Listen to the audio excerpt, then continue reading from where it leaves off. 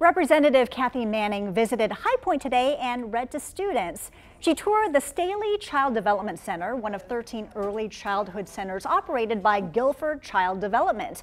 They say they serve more than 6,000 students and parents every year. Maria Stevens with Guilford Child Development says Manning's visit highlights the importance of their program. People are going back into the workplace now. COVID restrictions are lifting, and unless we have qualified child care workforce, we're going to have difficulty moving into the workplace. Guilford Child Development offers services in education, health, job readiness, and more.